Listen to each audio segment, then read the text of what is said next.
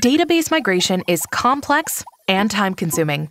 It often needs your database to be down for days or even weeks when no one can use it. It takes lots of time and resources, and even more when recoding and converting data for a new type of database. But more on that later.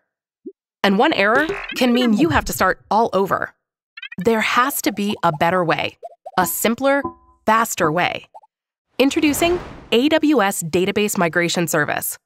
With just a few clicks, the migration starts while your original database stays live.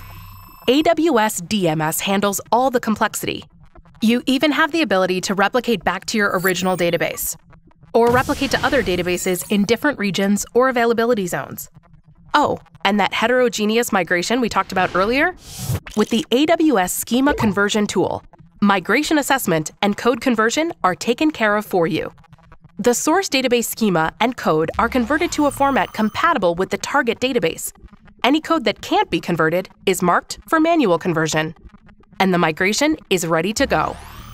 As for cost, database migration is usually quite expensive. However, with AWS, that's not the case.